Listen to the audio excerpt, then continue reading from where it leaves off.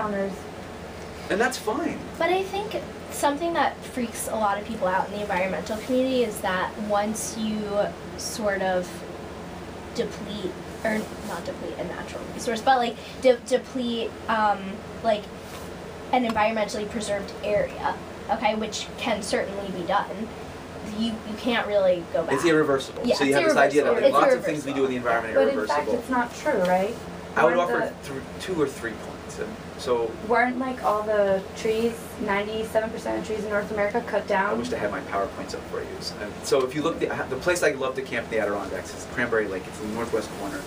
If you took a picture of that 150 years ago, and I show it in my class now, it was totally bald. Every single animal that was endemic to that community was gone. The beavers were gone, the deers were gone, the moose were gone, everything was gone. Today, I stood on the top of Bear Mountain and took the same picture. You would not recognize it, certainly as, I mean, so yeah, it's second growth. So that tree is only 100 years old. They may not have the same character as the one. But the idea that you couldn't have that back is simply wrong. And by the way, that was not done by any government effort. The second thing I'd remind you is every use of every piece of land is irreversible.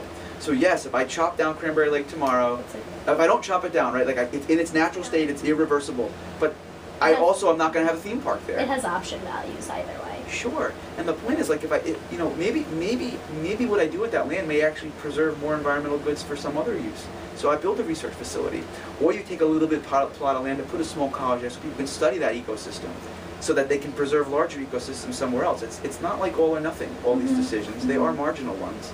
And that's the problem with irreversibility. Nobody, right, no reasonable person is saying, let's go to Arizona and fill in the entire Grand Canyon.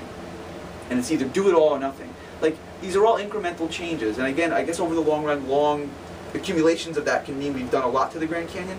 But we're talking about putting a 100-foot boardwalk out over the canyon in one small spot. And maybe that does desecrate it and you can't get that one spot back. But maybe that does preserve the other 1,000 miles of it.